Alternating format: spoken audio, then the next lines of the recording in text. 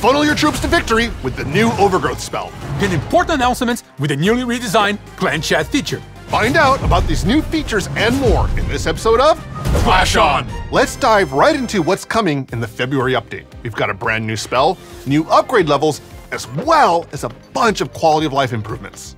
Overgrowth is a brand new Dark Elixir spell unlocked at Town Hall level 12 that will deal with the root of your problems. When cast, a large area is affected, and buildings, with the exception of walls, will be turned invisible, will be frozen, and invulnerable for a long duration, depending on the spell's level.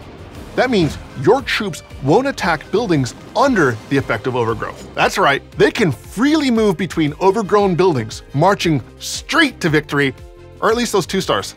And since we're on the topic of growing things, how about we talk about the new levels for Town Hall 16?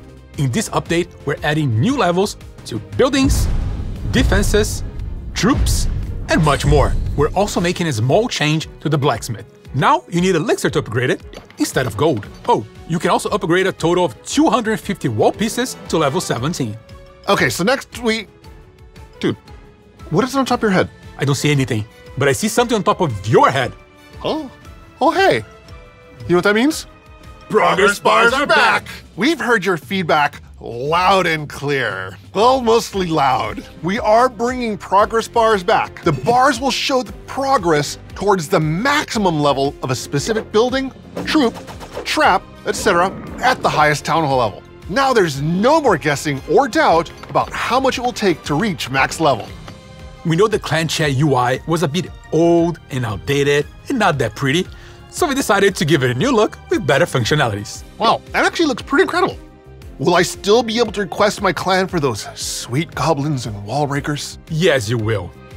Clan leaders can also pin important messages or announcements that will be added to a new pin message tab in the Clan Chat channel.